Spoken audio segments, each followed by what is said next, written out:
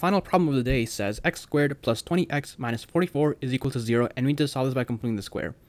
First thing I'm going to do is add 44 to both sides. And if I do that, I'll have x squared plus 20x is equal to positive 44. Now let's complete the square. To complete the square, take the coefficient on the x, 20, divided by 2, that's just 10, and then take the number you get and square it. So 10 squared equals 100, and 100 is the number we're going to add to both sides. So if I do that, I'll have x squared plus 20x plus 100 is equal to 44 plus 100. And then 44 plus 100 is just 144. Now let's just factor the left side. X squared plus 20x plus 100 factors as x plus 10 squared. Just take the 20 and the 20x and divide it by 2 to get the 10 to put in the parentheses. And then that just equals 144. Take the square root of both sides now.